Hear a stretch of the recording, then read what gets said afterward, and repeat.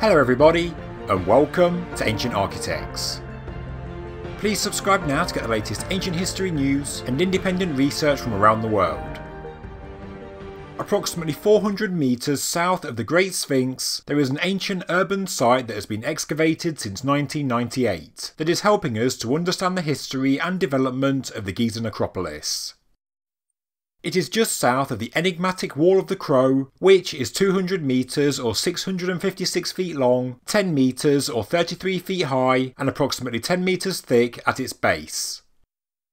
Before we get to the Lost City, it is worth spending some time on the wall, which experts believe is 4th dynasty in age, although many alternative researchers disagree, believing it could be older.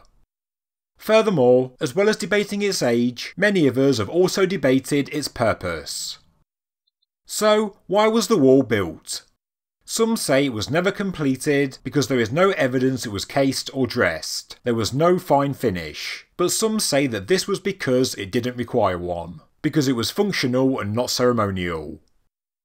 Some think it was a causeway. Some say it's the southern boundary wall of the Giza necropolis, whilst others just believe it's a truly ancient mystery from the pre-dynastic age. The ancient Egyptian research associates, also known as AERA, call the Wall of the Crow the Great Gateway, because of the huge opening inside it. Up close you could say it is more like a short tunnel than a large gateway. But this was certainly used as some kind of gateway because the road that runs beneath it was paved with worn ceramic fragments and laid out on a subtle camber.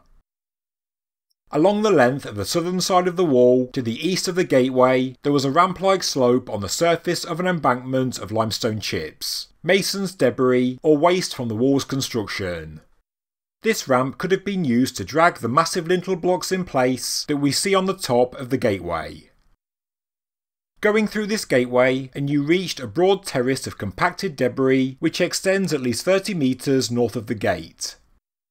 At this point you reach the canal basin that led to the Menkaure Valley Temple and the Kenkawas town. The Lost City is located south of the wall, a wall that clearly separated the city from the famous necropolis to the north, with its 3 huge pyramids and sphinx.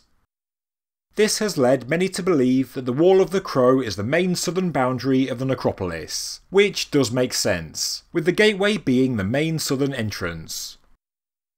The eastern end of the Wall of the Crow stops abruptly, truncated by the first of 4 sets of galleries. These sets together are known as the gallery complex, which were arguably the main feature of the Lost City. The complex occupies 12,375 square metres or 40,600 square feet and is securely dated to the 4th dynasty due to the huge quantities of archaeological finds, inscriptions and hieroglyphs. The gallery complex is believed to have once housed between 1,500 and 2,000 men. Each gallery set contains several long galleries set out in a somewhat uniform way, all of which included domestic spaces and sleeping platforms, as well as cooking and baking areas. The gallery sets were oriented east to west and were around 170 to 180 feet in length, whilst the individual galleries were oriented north to south. Experts believe that these were the barracks for the labourers, who maybe built the pyramids and mastabas of the 4th dynasty, or that they were barracks for the king's royal guards, his army. In Gallery Set 2 marked here, there is a structure known as the Manor, a large house occupying the width of 3 galleries, maybe for somebody of high rank. Directly to the southeast of the galleries was a royal administrative building, which, as well as being the key administration building of the city, may have also been a royal residence, maybe for the king on royal visits, or maybe for the vizier. This structure was also used as the city's central storage for the dozens of bakeries of the gallery complex, with large dome silos for grain.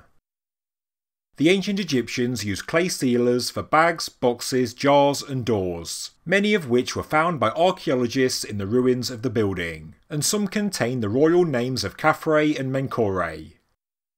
The site of the Royal Administrative Building boasts the largest collection of inscribed material anywhere on the excavation site.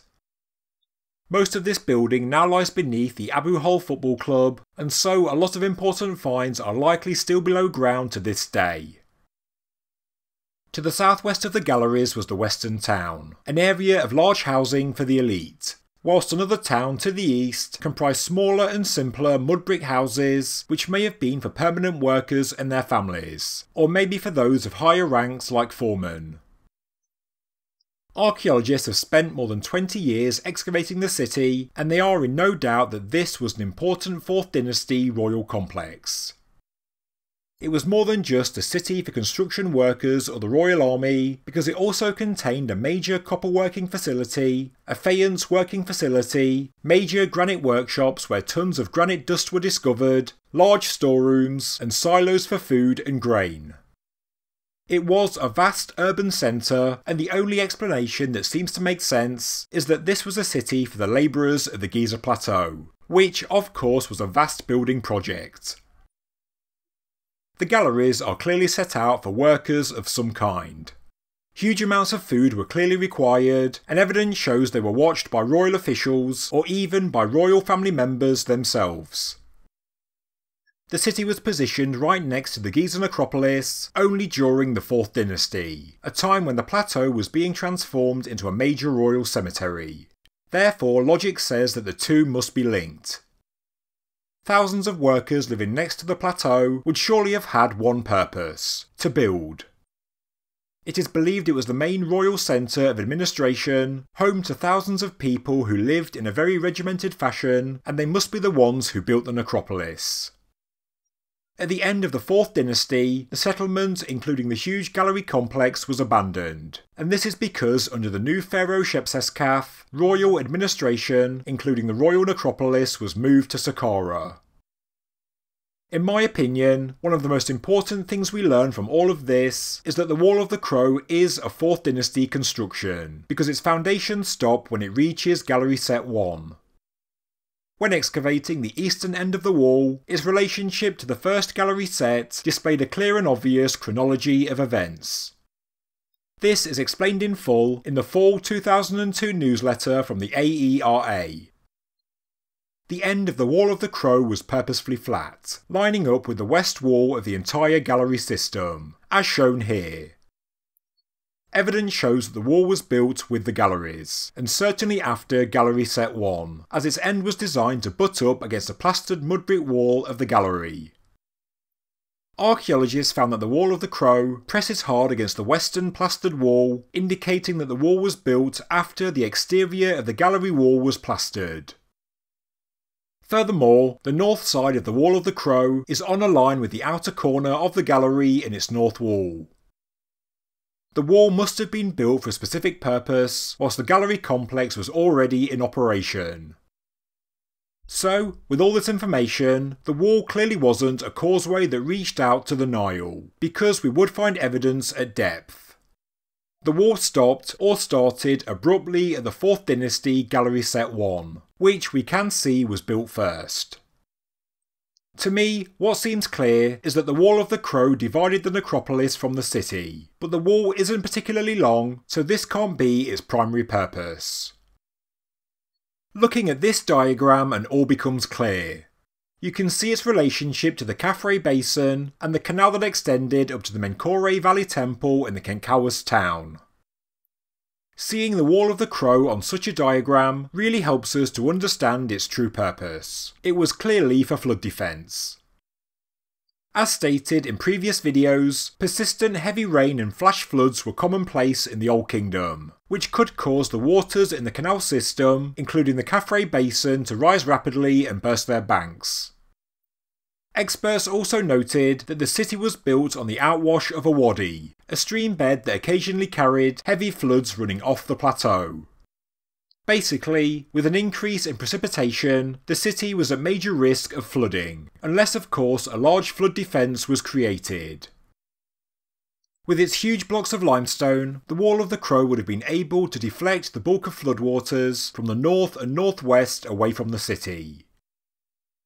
Archaeologists have also noted that the northern mud brick wall of Gallery Set 1 was particularly thick, so was likely sufficient enough to add protection from floods.